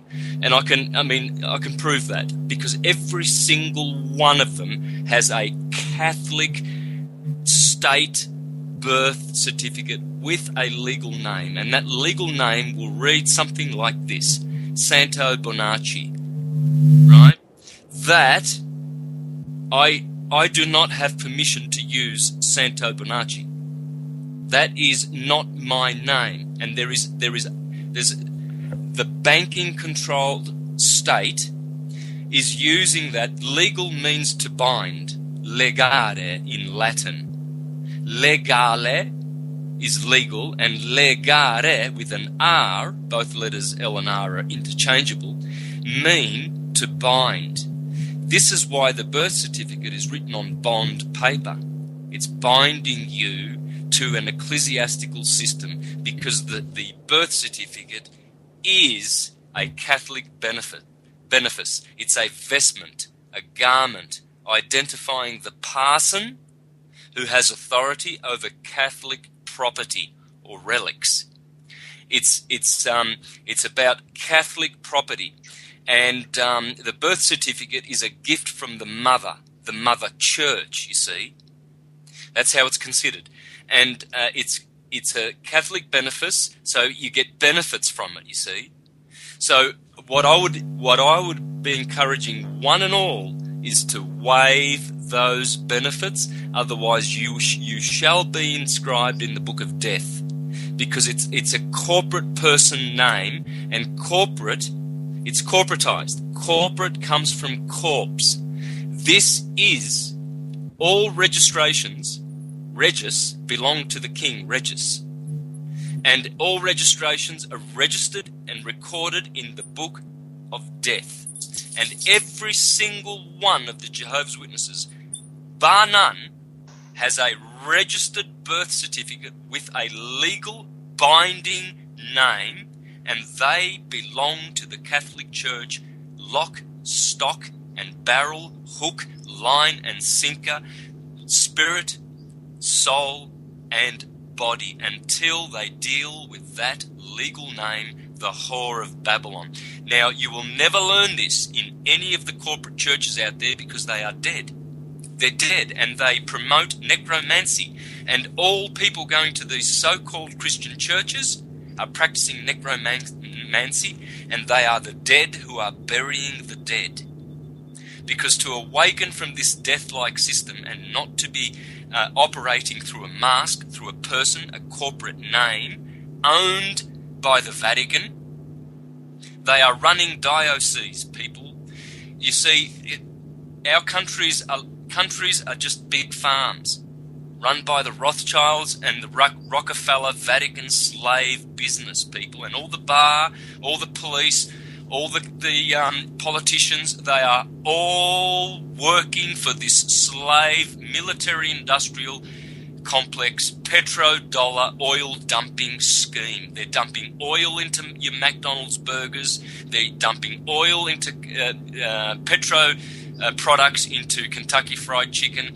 They're putting it into your water. It's called sodium fluoride. They're putting it into your cherry ripes. It's called aspartame. E. coli feces. It's poo. They're pouring poo and oil sludge into our food, all the beryllium and aluminium and feces and blood plasma in the chemtrails, and through the churches, and they're dumbing people down with petrodollars.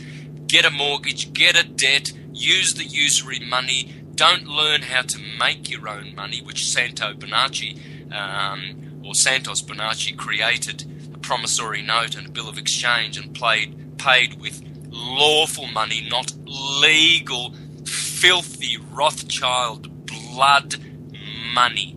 And that is what churches are all about, dear friends. We need to go to the church that is in the heart, that the Apostle Paul speaks of in Colossians 1:26 and 27, of the Christ in you.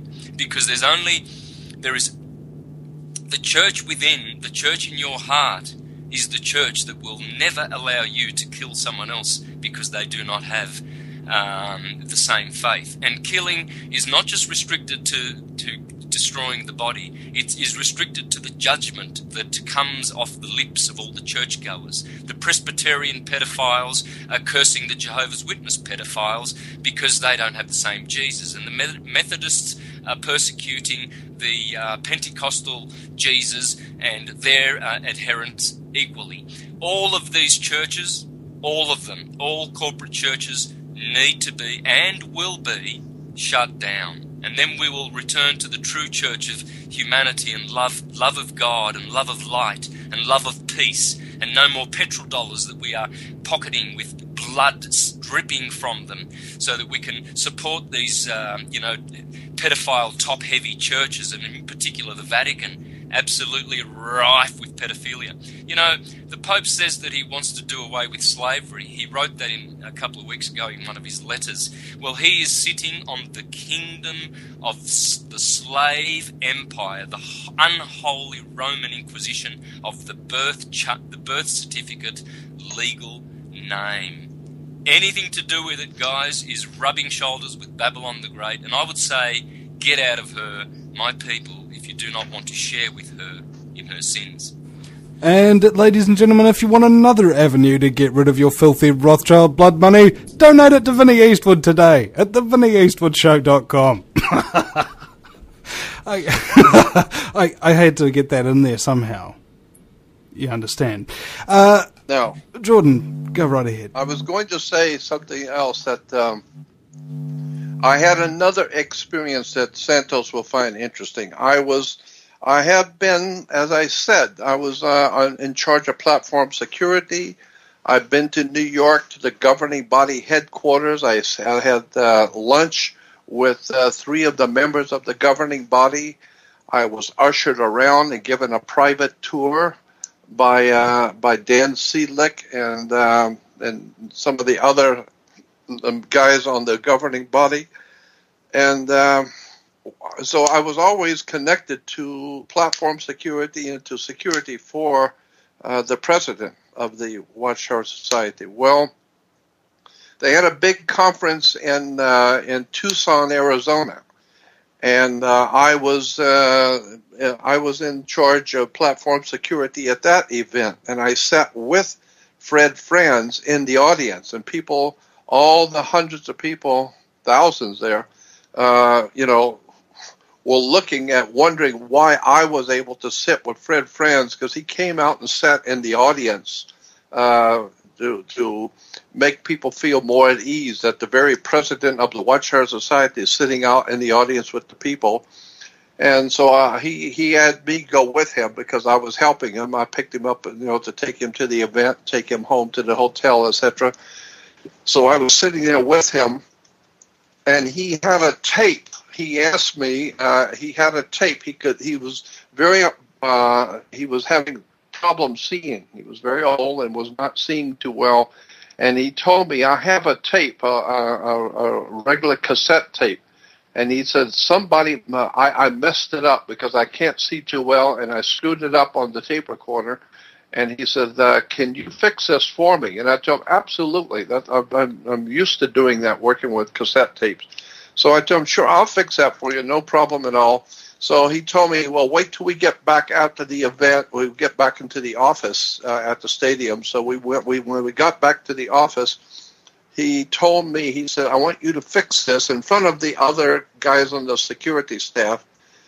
He said, I want you to fix this. And he told everybody, he said, Jordan Maxwell's going to fix my tape for me. And he said, I want everybody to understand, nobody touches this tape after it's fixed. So Jordan can sit here, but I have 4 or 5 guys sitting around watching me to fix it. And he said, nobody is to touch this tape. I only want one. I want this tape not to be recorded. I don't want anybody touching it. Just fix it and hand it back to me. So I did. I fixed it and give it back to him. And it was very, very high security kind of thing. Everybody was standing around watching me fix the tape. And the idea was, when this tape is fixed, you hand it back to the president of the society and forget it. It's over. Your part's done. And I was really wondering what is on this tape that was scaring everybody and that the president made a big to-do over. And so when I fixed it, I handed it back to him. He said, thank you. And he was happy with that. And then when he went back into his personal office, I was sitting out in the outside office with these guys. And I said, well, what was that all about, the tape? And one of them just jokingly said, that's his marching orders. That's his marching orders. And I just thought that was interesting. That's his marching orders, which is a way of saying that's his orders that he's been given by the higher authorities. And he was trying to listen to it and screwed it up and needed to have it fixed. And that's why he was so anxious to get it fixed right so he could hear it. But for that other guy saying this is his marching orders, you wonder, wait a minute, who tells the president of the Watchtower Society, and give him a tape, and here's your orders? So I don't know what's going on there, but it sure opens up a can of worms as far as I'm concerned. Are we talking about some people who I guess have a general interest in this? I mean, let me rephrase. When you've got an organisation like the Jehovah's Witnesses, and there's so many others underneath this umbrella of, let's say, religion that teaches the New World Order ideal, more or less. Is there essential puppet pulling all of those strings, the religious element of the New World Order global brainwashing apparatus, or are they all completely independent, connected in vicarious ways, sort of thing? Well, I think that there has to be, logic alone for me tells me there has to be some kind of a clearing house so that you don't have wrecks, you don't have traffic jams and wrecks going on. You've got to control the flow of traffic. So you've got to have red lights and green lights, and you've got to have indicators. So that's true in business, that's true in commerce, that's true in everything to do with business. And after all, Jehovah's Witnesses and all these other big organizations are a business. So I'm of the opinion that no, I think that there's some sort of a clearinghouse for this kind of knowledge. Somebody is orchestrating what these different cults are teaching. Would we? I'm just speculating here, but it would be a secret society that the Jehovah's Witnesses are connected to, or something like that. Yes, absolutely. Yes, there is some sort of a secret or society behind the scenes that are doing the thinking for Jehovah's Witnesses, Mormons, Seventh-day Adventists, Christadelphians, Worldwide Church of God, some sort of an all-encompassing place. We know that that's true of the major think tanks that are in England and in America that are the brains behind political moves that England and America are making. So we know that there's this kind of thing exists in commerce and banking and government. And so obviously it's happening in religion too. There's sort of a clearinghouse. Freemasonry, perhaps, because when you think about it, it would have to be global. There'd have to be a relatively large sphere of influence, members in pretty much every country, and also a good system for keeping secrets, and as high a hierarchy as it goes, in order to keep that kind of nougaty goodness right at the top where it belongs, with the tendrils of its scumbaggery. Well, yes, I would say I don't think it's the Masonic order in America as such, but I would say that there is an occult, and that's a very important addition to the sentence. Occult simply means hidden, and of that there is no doubt in my mind that there is an occult or hidden societies in the world which are interplaying and interfacing with the different fraternal orders of the world. There are all kinds of fraternal orders in the world, but I am suspecting, because of what I've seen and because of pattern recognition, using the same so many different cults and groups, religious, political, financial organizations are using the same identical symbols, the same words, the same terms. They seem to have plenty of money. So it tells me that there has to be some kind of a clearinghouse somewhere where the money is allocated, the symbols and words and terms are put into place for different churches, different religions, different banks and or organizations. Got to be some kind of a clearinghouse somewhere in the world that this stuff is being cooked up and guided from. I was told once by somebody, and I didn't confirm this, I don't know if he was actually telling me the truth, but he said that a lot of the religions, like Jehovah's Witnesses, Seventh-day Adventist, and Mormon, so forth, were all started by high-ranking Freemasons. Did you hear anything to that effect? Yeah, I have. Yeah, and that's probably something to that. Yep. I hasten to say I don't want to jump on Freemasons as such, especially in America, because. But again, Jordan. Sorry to interrupt. But if we're talking about Freemasons, again, we're talking about the organization, not the people. The same context with which we refer to the Jehovah's Witnesses in this discussion. Right. That's exactly right. I'm not talking about the normal everyday guys you meet in the street that are members of the Masonic order. I have many friends who are good guys. So.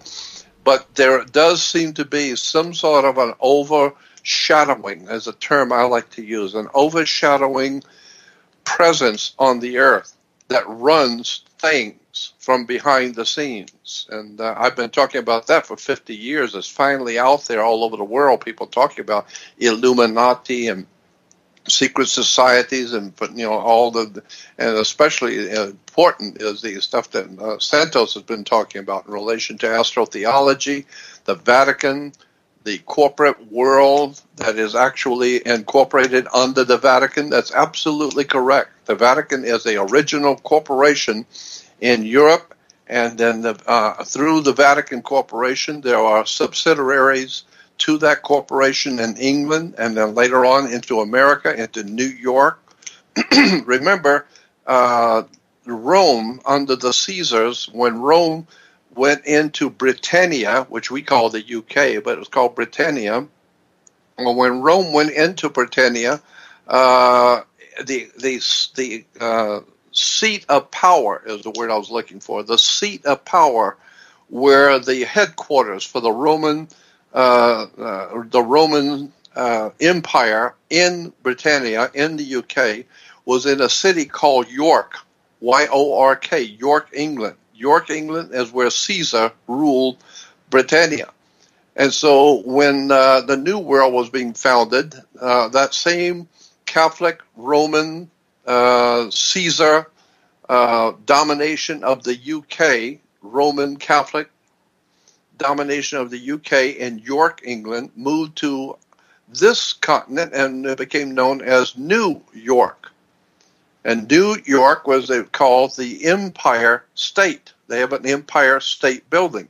So the Empire State is the Roman Empire operating in the New World. So that's why if you go back to the history books and read about how the Roman Empire operated, it will tell you that Caesar, in the ancient Roman Empire, Caesar ruled Rome from something called Capitoline Hill, or Capitol Hill. And how did he officially oversee the Roman Empire from Capitoline Hill? Capitol Hill was through the Roman Senate. And so the history books will tell you, so that Caesar every morning was said to go up on the hill. He went up on the hill to rule with the Roman Senate. Well, that's the same thing we have in America. We talk about every day on the news. Up on the hill. The Senate did this and that up on the hill. So America is a Roman Catholic Vatican operation in the New World, and what we call the New World, or North America. And of course, a number, if not almost all the founding fathers were big in Freemasonry as well, too, weren't they? In fact, George Washington's inauguration was actually a Masonic ritual. He was wearing the white apron and the gloves. Yeah, but I also have photocopies of letters that he wrote about his association with the Masonic Order, in which he talked about the Illuminati, which I thought was interesting. Actually, in those words, George Washington wrote to a minister, clergyman, friend of his, and he talked to that clergyman about, quote, the Illuminati, end quote. So even George Washington used that term as far back as 1770. So he talked about how that there was no doubt in his mind that there were presence of corrupt and evil organizations operating in America and operating within the U.S. government, but that he did not see that happening in Freemasonry himself, and he did not see that, he saw it as an apparition at that point. It was just a handful of people who were trying to overthrow the founding of America. And he called it the Illuminati. Well, I just think that's interesting because I think he was right. I don't think it's right to attribute to all Freemasonry that which is evil that has crept into it, because Freemasonry actually can be traced back to Egypt. And in the Egyptian Masonic, what we would call the Masonic presence in Egypt was based on astrotheology, of which both Santos and I have been talking about for years. I know that today, this is a fact that most Christians have no idea of, that the Christian church in the world today is a Masonic order, period. End of sentence. You would have no Christianity on this earth if it were not for the Masonic orders of the world. Christianity is a Masonic movement, period. Now, once you understand how that happened, then I would say not all of Freemasonry is evil or bad. There were very good people in Freemasons who helped found America and give freedom to the world. So I think it has to do with the fact that people are people. And anytime you have organizations come together, I don't care how far back they go, going back to Egypt, going back to India, there were secret societies. There's always going to be those who are evil who come in and try and redirect the good work that others want to do. You're right. So, Alan Watt talked about this. He said that the New World Order, for lack of a better term, has figured out a template, a playbook, as it were, for identifying, corrupting, and then co-opting good movements. It doesn't matter. Matter how well organized they are. In order to detect, they can always be infiltrated and taken from within. No doubt about it. No doubt about it. And I've been in the company. I've been in the company of many good Masons, high up Masons, and they are of the same mind, that they are very unhappy about what's going on in the world today, very unhappy about what's happened to America. They're extremely unhappy about the way the world is going. And they've been my friends for many years, and there's many of them. So I know this does not apply to Masonry across the board. But there is, in fact, occult Freemasonry, which has to do with something coming out of Europe, which can be traced back to, as Santos has shown so many times, can be traced back to Rome. It can be traced back to good people being taken over little by little by little by sinister, evil plots and sinister, evil people with money who are manipulating the masses through these organizations. But I don't think Freemasonry as a subject is the culprit. I'm sure there's something far, far more evil behind all secret societies in the world. There's no doubt in my mind about that. I saw a film once called Hero, and the way that they protected the emperor from assassins was they didn't have any curtains in his great halls, because once he did, and there were so many curtains separating him from his attackers that he had no idea where they could possibly be coming from. And I think that's the way it needs to work, basically, if you want to maintain control of an ideal or an organization, is just have so many curtains in the way to blind people from the truth and the light outside. Yeah, that's exactly right, behind the curtain, just like in the movie, what was it? The Wizard of Oz? Yeah, Wizard of Oz, and the man behind the curtain. Santos, you've been awfully quiet there. Yeah, no, I was just thinking there, you can't really attribute all of this control mechanism that's gone way out of control to this body or that body. You've got to look at organisations like Tavistock, MI. That's right. Yes. Yeah, 6, and Bilderbergers. You've got to look at all of these Mossad, all of these mind control organizations. They're just organizations. They're used to protect the big corporation. Everything is to protect that corporate structure, and then under that is the legal name and legal tender, which is fiat currency. You see, usury and harvesting of people's energy through the birth certificate. The unfortunate thing is that these organizations work hard. You can even go down to the Lions Club, Apex Club, Salvation Army. I would be very, very suspect of these and all of these so-called charity foundations and wildlife protection this and wildlife protection that and cancer organizations. What are these cancer councils? I mean, what do we need that for? I mean, it is known that there are natural cures for cancer. People are curing themselves every day with this, that, and the other natural cure. So why do we need unnatural pharmaceutical treatments? Why would you treat an illness when you can cure it? You see, so this is what's going in this world. They're indoctrinating people to believe that one day the Messiah is coming. One day we'll find a cure for cancer. One day we'll have free energy. They're already here. We do not need Federal Reserve notes, and in Australia Reserve Bank notes. We don't need them. We don't need their charitable organisations. We can look after the poor ourselves. We don't need their legal tender. We are banks. We create our own money. In fact, that's why we do give money to banks by giving them our signatures.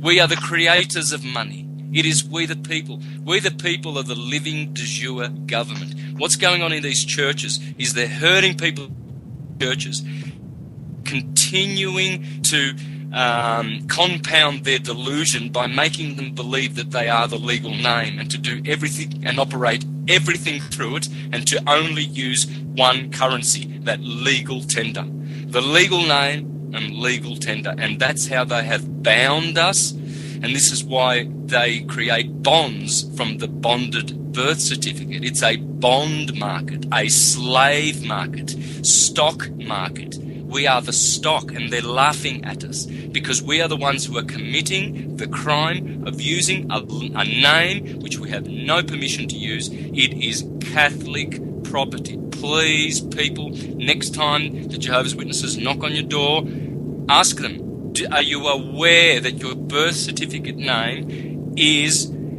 Catholic-owned stock? It is their property. Every time you use it, you are committing fraud.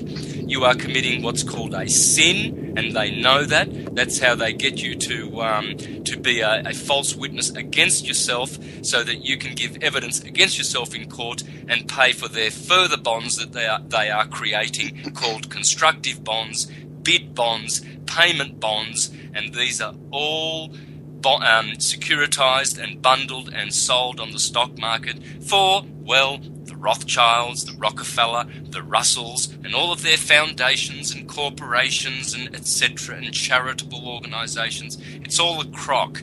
People, please let us wake up. Don't support businesses that are polluting your bodies. Because if you eat formaldehyde and aspartame and all of those preservatives that they put in a Mars bar, your feces is it's never going to decompose. You're polluting the earth. You yourself are polluting the earth by polluting your body, by eating polluted processed foods. Say no to them. Say yes to organic food. Insist that your local producers stock only organic food and none of that Monsanto sprayed GMO poison, which is causing so much suffering among mankind, and pharmaceuticals, throw them away. We've got coconut oil, we've got cannabis oil, we've got all of these cures. Cannabis oil can cure, in the right dosage, cancer, all kinds of cancer, terminal cancer, whatever kind, in 6 weeks. We don't need cancer councils. They're all run by the Rothschilds. They're all run by pedophiles. The Jehovah's Witnesses governing body, mostly top-heavy with pedophiles, guys. They protect pedophiles. They are accomplices. They are guilty. They're all guilty. They're all of them. All of those corporate corpse dead entities. We have to say goodbye to the necromantic world and go back to the living de jure paradise of the Garden of Eden, which is de jure living, and take control of our, self-determined governance that we have as godlike children of light. That's right, ladies and gentlemen. Don't be romanced by the necromancy. Santos, there's something I wanted to bring up that I think you might find interesting, just for a couple of minutes. I've asked Jehovah's Witnesses many times. We read in the old watchtowers, and it's generally understood among Jehovah's Witnesses, is that Charles Taze Russell was being led by Jehovah's Spirit. He was the one who was called out by Jehovah and was being led by Jehovah's Spirit to read and study and to research and to seek the truth. And so that's what they've taught for many years, is that Charles Taze Russell was actually being led by Jehovah's Spirit. Am I not correct? Yep, that's what they say. Okay, then my next question is, they also, Jehovah's Witnesses will tell you, that when Jesus came back into his kingdom in 1914, he came back to his kingdom. Before 1914, Jesus was not in a position to do anything until he became king of the kingdom. And according to Jehovah's Witnesses, Jesus came in and took up the reins of King of Kings in 1914. And at that time, the Watchtower Society has said that Jesus in 1914 sat down on the throne of God, and now he was in a position as King of Kings and Lord of Lords to decide who will be the chosen people that will serve Almighty God. And so the Watchtower has said so many times that Jesus looked all over the earth, and the only people he could find that were as close to the truth and sincere and was as close to the truth as possible were the International Bible Students Association, IBSA, started by Charles Taze Russell. So he picked them to be the Lord's anointed ones and to give to them the work of carrying the real truth, because they have been the closest to the truth as possible. And so he picked them. Well, my question was, wait a minute. I thought you said that Jehovah was influencing and protecting and guiding Charles Taze Russell back in the 1870s. And now you're telling me that Jesus did not pick anybody until 1914, and then he picked Charles Taze Russell's organization. Isn't that playing favorites? I mean, Jehovah's already, back in 1870s, picked Charles Taze Russell and was leading him. Now you're telling me that Jesus comes into his kingdom in 1914 and looks all over the world to see who is the best Christians on the earth, and he finds that it happens to be Charles Taze Russell's organization. There's something wrong here. Jehovah's already picked Charles Taze Russell, from what you said, from what the Watchtower Bible Tract Society has said in their watchtowers, that Charles Taze Russell was picked by Jehovah back in 1870s and has been led by Jehovah all this time. And so he's got the whole truth, and he's got the closest to the truth. That's why Jesus picked him. So it looks like somebody's playing favorites. And second of all, and I've said to the governing body, if that is true, that Jehovah picked Charles Taze Russell back in 1870s and was leading him by his Holy Spirit, leading him toward the truth, and so that in 1914 Jesus comes in and sees that Charles Taze Russell, by chance, happens to be the one who is doing the most, who is the closest to the truth. And I asked him, am I correct in assuming that? And they said, yes, that's basically it. Good. Now my last question is, how come when Charles Taze Russell died in 1916, immediately the first president of the Watchtower Bible Tract Society took over, the first thing he did was summarily dismiss everything Charles Taze Russell had ever written, period, and said in the Watchtower, it was all a bunch of bull, it was crap, it has nothing to do with anything, and we got a whole new understanding. Everything Charles Taze Russell wrote from 1870 to the night he died in 1916 was a bunch of bull. He was a good man, tried to do what was right, but he didn't know beans about anything that was going on, so it was all totally wrong. Well, Jesus, I thought, picked Charles Taze Russell organization because it was the closest to the truth, and now the next president for the society said, no, the whole thing is a bunch of bull. Jesus must have been drinking that day when he picked him, because Charles Taze Russell had no truth. It was all a bunch of bull and nothing to be, nothing to look at all. So now you need to look at what we're saying today. That's the real truth. So I'm just saying that there's way too many arguments can be made in a court of law to show the entire superstructure of Jehovah's Witnesses as a sham, financed out of England by the Rothschilds, by the Rockefellers, and somebody better start doing their homework and looking what's happening to the whole world because of people like Jehovah's Witnesses, Mormons, Seventh-day Adventists, and all the other cults. They're all working together. Yeah, for sure, 100%. It's a crime racket. People trafficking, they're doing it through legal tender and the legal name. That's it. And they collect legal tender by the ton in their contribution boxes, and then collect more stolen property off Indigenous people, and they use the legal name to enslave them. It's the book of death.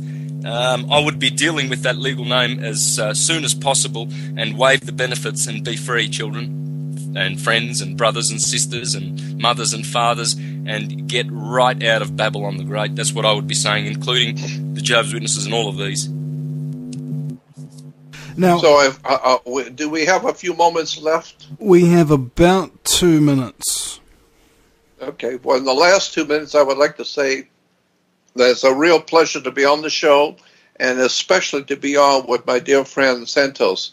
Santos is an extraordinarily brilliant guy. I mean, all you have to do is look at his work, go on the web, and just type in his name on YouTube and listen to his lectures. If that doesn't set you back about 10 years' growth, the wisdom and the knowledge that Santos has been talking about for so long, and I'm just honored to be on the program with Santos. He's a dear friend, and I want to thank Vinny for having me on the show too. And my last and final words are: if you're interested in my work, you can go to Jordan Maxwell Show, SHOW. Because there's another website out there called jordanmaxwell.com, but that doesn't belong to me. That's the criminals who stole it from me. I'll be getting it back soon when the federal court gives me back my possessions that were stolen. But right now, if you want to contact me, just go on jordanmaxwellshow.com, and there's a contact. Send me an email. Send the email to the Jordan Maxwell Show, and I'll get it. Again, thank you for having me on tonight. It's basically the best kind of show that I like, where you get two people who are like really great guests in and of themselves together to have a bit of a conversation. It's kind of like when one person's learning and the other person's teaching, the energy flows kind of one way. But when there's two learned people who are kind of talking, they tend to be teaching each other, and everybody gets to feed off it. I've certainly learned a lot from Santos of that. There's no doubt. So, yeah, look, I'll pay that back at you, Jordan. Thank you for the kind compliments, and I return with interest and tenfold more back to you, because you set me on this path, and then got just inspired me more and more. So thank you too. Thanks for the listeners, and please share this audio with all those people that are trapped in Babylon the Great, the Jehovah's Witnesses, etc. Let's free them from the legal name, from legal tender, and start afresh with de jure, genuine, living government. We are the government. We're self-determined. Go, let's go. It's important to stay motivated when you're faced with this kind of thing, and I was considering earlier today somebody said, what group do I associate with? Are you a truther or whatever, and into conspiracies, etc., And I said, well, one of the chief tenets of talking about and discussing conspiracies is that you think independently and you don't really identify with a group. You're not part of the groupthink paradigm anymore. It's like, sorry, bro, I've done that before, and turns out every time that everybody's thinking one thing, it's because they're being told that there's one truth when there's many. So the only time you can really ever get people totally organised and agreeing on everything is to agree to a generally accepted lie that people are willing to swallow, because the truth is probably just a little bit too scary for their little minds to tolerate. I'm not speaking down to anybody here. It happens to all of us. It happened to me. And hopefully, one day, it'll happen to you too. And when it messes up your life, you'll be so grateful that you did this at this time instead of waiting a little bit later on down the track. It's kind of imperative, isn't it, to wake up as soon as possible, no matter what you lose in the process, because you kind of got a moral obligation.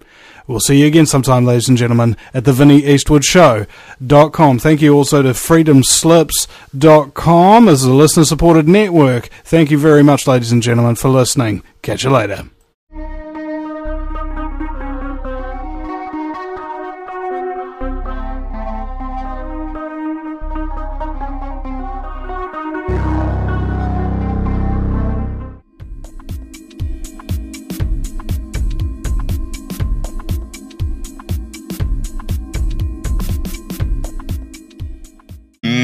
Many of our works, and so that's all taken care of. All corporations come under the mother, the whore of Babylon, the umbrella of all umbrellas, and it probably goes back to Constantine and the donation of Constantine, or you could go back probably to the Flavian dynasty or the Julian dynasty that set this up. Pope Boniface, of course, in 1300 did some damage with his papal bull. So anyway, that's more than I wanted to say, and I'll probably hand it over to Jordan. Now, Santos, also, your microphone may be a little bit close to a computer or something. We hear this kind of low hum over the time. But anyway, Jordan, would you like to pick up where he left off? Well, yeah, I would even say that, or explain a little more, that corporations, as Santos said, are actually dead, because they, you can't take a corporation, you can't take the Watchtower Bible Tract Society as a company, as a corporation. You can't take the Watchtower Society out for dinner. It's just a name. It's just a name of a company. So it has no life. It's just the name of a corporation. And so there is the church, as Santos said, the church of the living and the church of the dead. Well, the church of the dead is a corporation, a company. But the church of the living are the actual living people in it. Now that's different. Now we're talking about the people. So tonight we're not talking about the people, the church of the living. We're talking about the church of the dead, meaning the corporations, which actually have no real life at all. They're just a corporate name. Are they registered with the Securities and Exchange Commission? Because we've looked up that New Zealand itself is a corporation under the Queen and Right of New Zealand, registered at the SEC. Is it the same for the Jehovah's Witnesses and the Church of the Dead? I would suspect so, because I also know that the Mormon Church is a corporation. And we found out, and I was shocked to find out, that Islam, the very religion of Islam, is a corporation soul. On the British, in Britain, it's considered a corporation, a company, and it's called a corporation soul in England. And I would send some of that information and documents to you. That's interesting, that even Islam is a company. Well, so could Islam then be defined as soul traders? Probably, yeah. That's the kind of thing that Santos is so good at, breaking down how these corporations are intermingling cosmic ideas about living people and how they own your body and your soul, etc. So, yeah, I'm sure that there's a lot of information that needs to be brought out about Islam, Judaism, and Christianity as corporations, as companies, because that's what they are. They're on the stock market. I mean, it's an incredible story of how this stuff really works. And, of course, Jehovah's Witnesses are right in the middle. You've got to figure they're right in the middle of all of this. If they're in New York City and Brooklyn, now, my God, anybody who lives in America knows what Brooklyn is all about. Brooklyn is the center and has been for a long time, for many, many years. Brooklyn, New York has been the center for mafia, for Jewish Zionism, for all the corruption, all the underworld stuff that's been going on in America.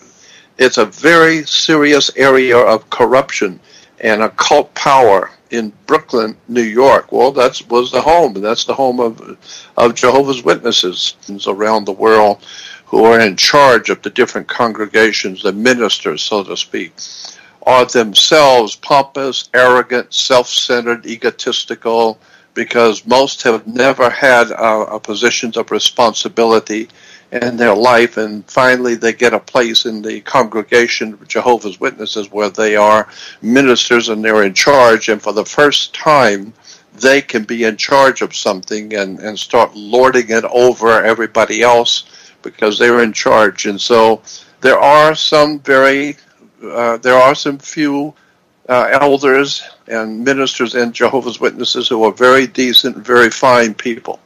But by and large, I think that the overwhelming majority are very self-centered, egotistical, and self-serving because they're climbing the power. They're climbing the ladder to power within the organization. But that happens in all organizations, unfortunately. But so what I'm saying is that Jehovah's Witnesses are no different than anybody else on the earth. There's always good, there's bad, there's brilliant, intelligence, there's stupidity. Anytime you get people into an organization, we're not condemning the people. We're talking about the facts of the corporation, the company, and the concepts and the ideas. So I just wanted to make sure people understand that. I have nothing against Jehovah's Witnesses as a people. Because he used to be one, his mum was one, and you get the idea, ladies and gentlemen. I presume similar sentiments from you, Santos?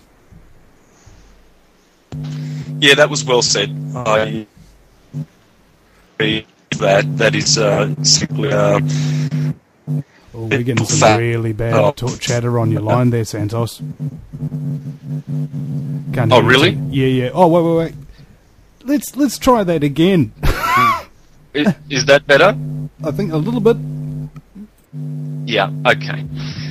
Well, I'll just try and change the position of the mic. It might be a bit faulty. Yeah, I agree with that wonderful prefacing of this topic. It's simply because organisations which have people in them will always have a mixed, eclectic group to contend with, and so that's already going to be something to have to manage. Yeah. But certainly it's the organisation here that we are going to reveal certain facts about the organisation. Because what's really going on here is there are two churches really going on. There's the Church of the Living and the Church of the Dead. Now, the Church of the Dead is what they call the organisation. It's corporatized. Hence the title Watchtower and Tract Society Incorporated. I've brought this out to many Jehovah's Witnesses because I did do about probably 35 years of my life with the Jehovah's Witnesses. And I can go into just a brief history so that people know that I know who I'm talking about here. 35 years I was a ministerial servant. I served in a Portuguese-speaking congregation in Melbourne for 4 years, Italian-speaking congregation for 4 years in the northeast of Victoria, Wangaratta, Myrtleford. I served in some Spanish, just giving talks etc., etc. And all the English-speaking people know me too, especially in Victoria. You know, I was quite well known. You know. So, but the corporation is, corpse means dead, and it's all corporations are under the Vatican. That's what I'll say. I'm not going to elaborate about that because I've done that, and so was Jordan in corporations. Up until recent. Corporations get involved in things for the money, generally. So the question is, where does the money come from to feed this corporation, and where does the money go once it's been sucked in? Very good. Yeah, very good question. I can answer that. Many years ago, back in 1980s, early 80s, I went to an international convention here in Los Angeles of Jehovah's Witnesses. And at that international convention, there were three of the members of the governing body. There's a handful of men, I think there's 12 of them in New York, headquarters for Jehovah's Witnesses, that actually run the organization. There are 12 men. Just like the Mormon Church has 12 prophets who run the Mormon Church. Well, Jehovah's Witnesses have 12 men also who run their church, and there's a reason why it's always 12 at the top. But anyway, I was at an international convention here in Los Angeles back in the early 80s, and I knew two of the members of the governing body personally, Dan Seelig, and I can't remember the other guy's name now. He was an old Greek guy. And so after the convention was over, the governing body members, there were three of them, and all of the people around them, their entourage, were all going out to dinner. And I was invited to go. And at dinner, there was a young man there, young Greek guy there, who was the accountant he was the chief accountant for the Watchtower Bible Tract Society, Jehovah's Witnesses headquarters in New York, and he was the chief accountant. And so we're talking about the organization, etc., and I'm just listening to these big shots talking about the company and about the corporation, etc. And then I asked this young man, I said, in the yearbook, you know, in the books which are printed by the Jehovah's Witnesses, this was in early 80s, I said, in the most recent book on your company, it says that you have spent like $65 million just on salaries alone. $65 million on salaries alone for this year. And so I asked him, and that does not include all of the construction, all of the buildings and property which is being bought all over the world by Jehovah's Witnesses. So my question is, where are you getting the money?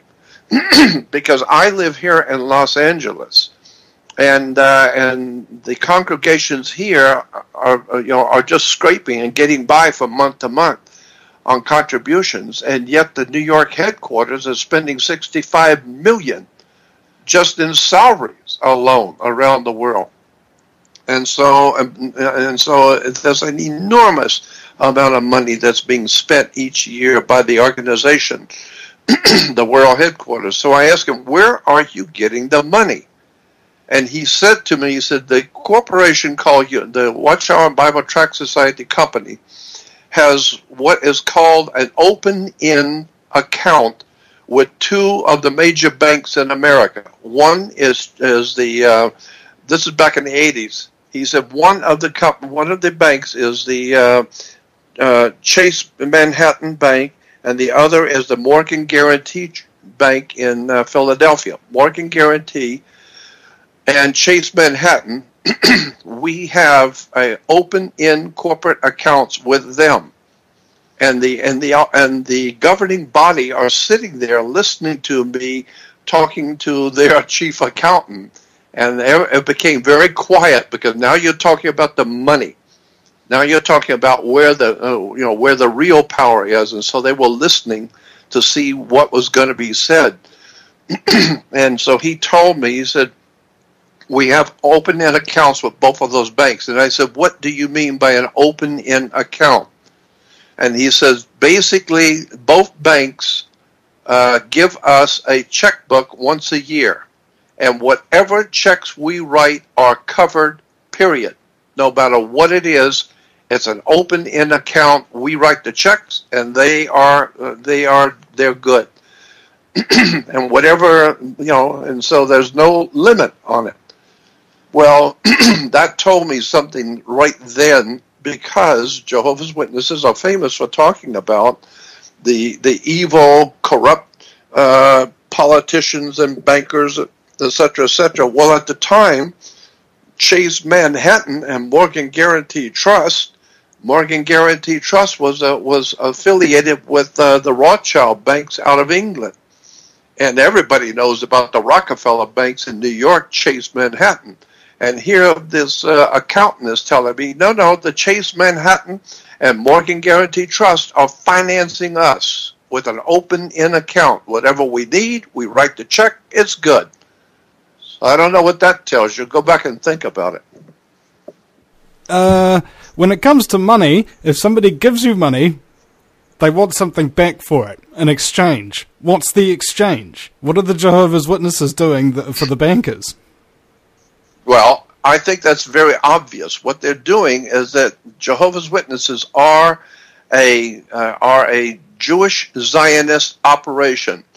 I've known that for many, many years. They are being financed by secret funds that end up in Chase Manhattan and Morgan Guaranty Trust to finance propaganda machines for what we refer to as Zionist propaganda for New World Order. And so Jehovah's Witnesses are famous for talking about Jehovah's New World. It's not Jesus' New World. It's Jehovah's New World. Jehovah is one of the names of the Hebrew God that we use today. So the original Watchtower magazine, originally back in 1869, 1870, when Charles Taze Russell began to publish, the Watchtower Society published a Watchtower magazine, it was not called Christian's Watchtower or Jesus Watchtower. It was called Zion's Watchtower, Z-I-O-N-S, Zion's Watchtower. And there were pictures in the old original Zion's Watchtowers, of which I have the complete set from the 1870s, pictures in those Zion's Watchtowers of Charles Taze Russell, the founder, on board ship with Baron de Philippi de Rothschild, Baron von Herst, Chian Weissman, the founders of the Zionist movement. It was very well known that the International Bible Students, that's what they were called. They weren't called Jehovah's Witnesses back then. That didn't come until 1939. Originally, Jehovah's Witnesses were referred to as the IBSA, International Bible Students Association. And and as I said, the Watchtower had pictures of Charles Taze Russell on board large ships going back to England, and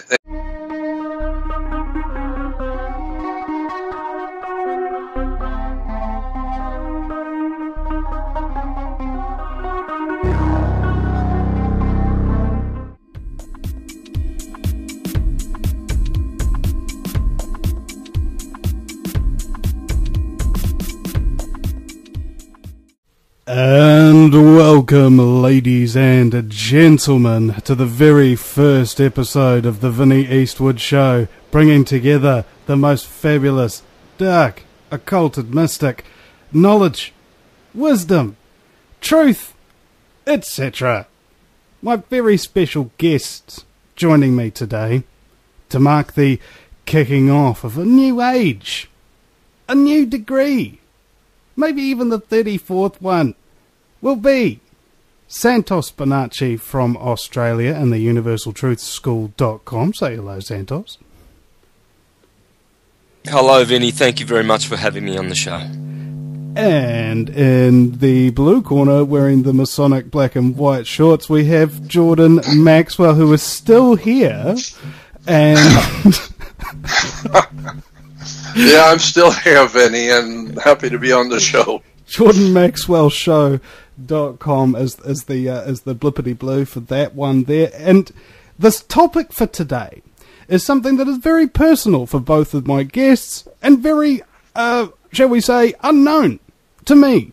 And I'd probably include with the royal me, including pretty much everybody who doesn't know, the Jehovah's Witnesses, inside and out. You know, these people that come to your door and the reason they get out of police speeding tickets and things like that, you know, cop pulls a Jehovah's Witness over. I've got a fine here for you. Well, have you got some time to talk about our Lord Jesus Christ? All right, I'll let you off with a warning. Now, I'd like to see if we can encapsulate this here. Who, indeed define the parameters, is the Jehovah's Witness organization? Who would like to start? Well, maybe I will, because there are a few things I think need to be said before we even enter into this subject. For one thing, I'm not in any way saying anything about Jehovah's Witnesses, the people, because I know them. I was one for a while, and my mother was one. So I know that there are a lot of very, very good, sweet, and very decent people who are who belong to Jehovah's Witnesses. So I'm in no way talking about them. But as a matter of fact, some of those people that I have met in Jehovah's Witnesses were some of the nicest and most decent people you'll ever want to meet. So we're not talking about the people, just as when I talk about the Vatican, I'm not talking about the Catholic people. I'm not talking about people. I'm talking about organizations. So I'd like to set the matter straight. We're not complaining or condemning Jehovah's Witnesses as a people, but we're talking about no more than you'd condemn the people who serve you the burger at McDonald's when you criticize the CEO putting ingredients that aren't fit for human consumption in the produce. Right, but they're not responsible for that, and you're not responsible, but you are responsible for eating it. So I have a very warm place in my heart for Jehovah's Witnesses. I know so many of them, and they've been very good people. But I would say, and I think Santos would agree, that probably anywhere from 50 to 75% of the overseers, the elders, and the men in the congregation